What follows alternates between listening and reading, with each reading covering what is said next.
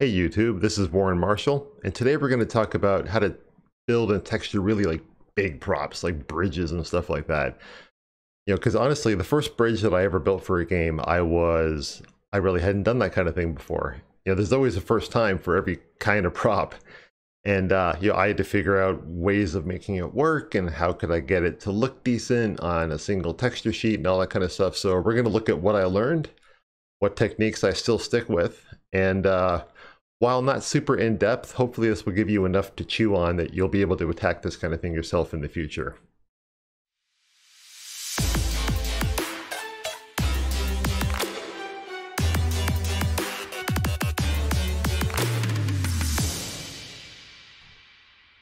So real quick, let's just look at the finished product. I don't have these in Engine right now, but we're just going to look at some screenshots from my ArtStation. So these are the sorts of bridges I'm talking about. Big, sprawling spanner bridges that are huge in the game. And people ask me pretty regularly, I should say, how do you put these together? How do you approach them?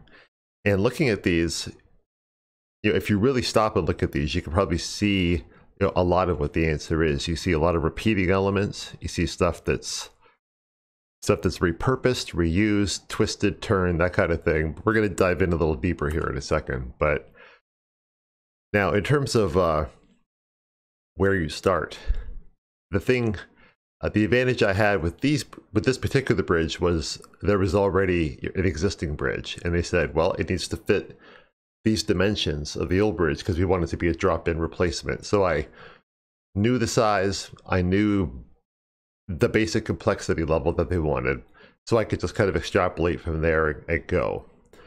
Other options are you may have concept art for the bridge, that kind of thing, or you may just be told to make something up, which is fine too. It all comes down to the same construction technique regardless of where it begins. And so let's jump into Painter and look at it there. Okay, so here we are in Painter. And if you're familiar, like I said, with the micro to macro video, this probably looks pretty familiar. To build the pieces for the bridge, I basically went ahead and I made a bunch of different kinds of beams. A connector piece up here. There's a big cable over here that I can reuse in various spots. Some small plates and some connector pieces and doodads. I mean, it's really what it is at this stage, but it's just a matter of picking out some interesting stuff, adding different patterns of bolts, and giving it some generic texturing that doesn't really have any huge landmarks on it that you'll notice repeating and that sort of thing.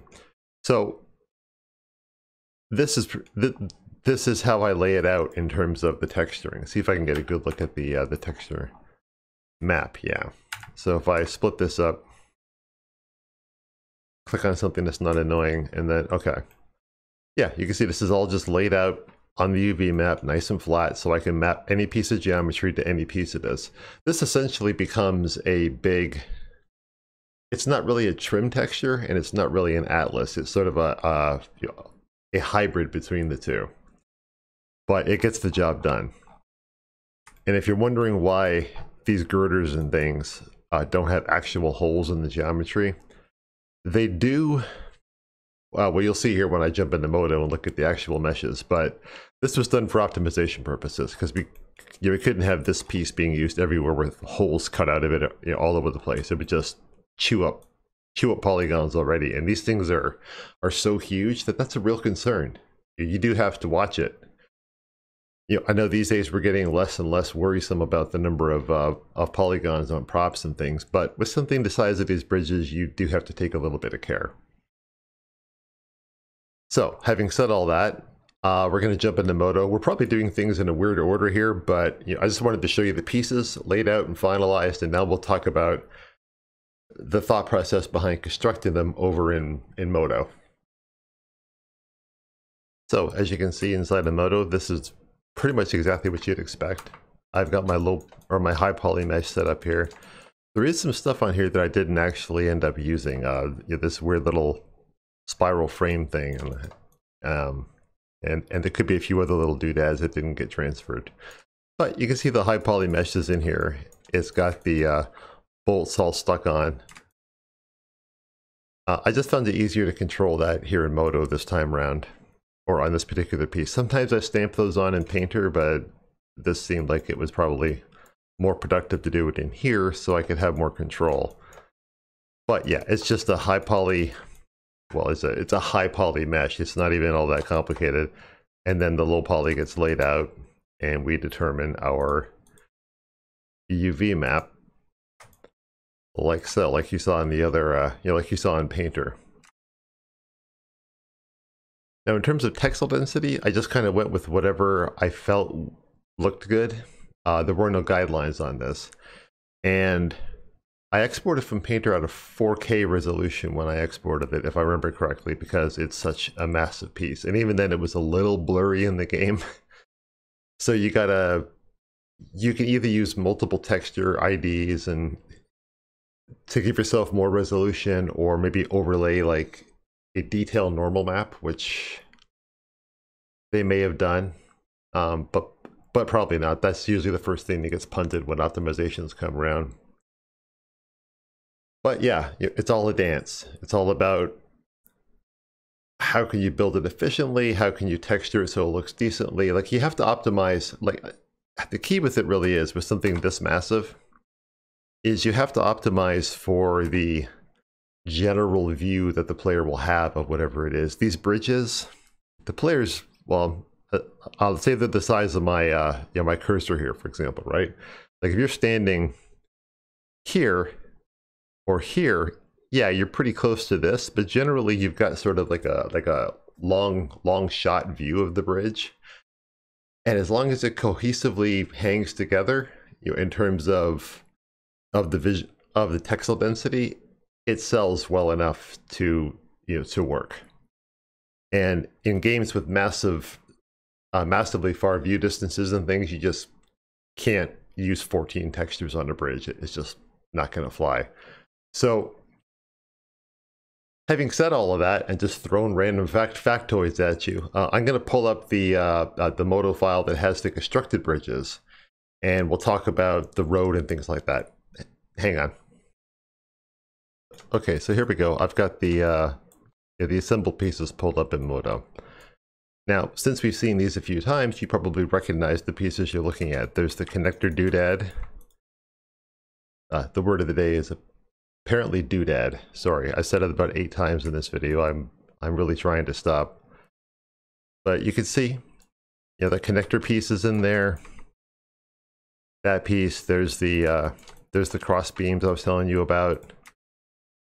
Here's all those little bits that had all the bolts on them, and they're all just kind of assembled and stuck together in ways that look interesting, but they fill up the space, but they're not horrendously dense. It's just, well, it's all very much a balancing act, trying to find something that looks good in the game, but is not too expensive.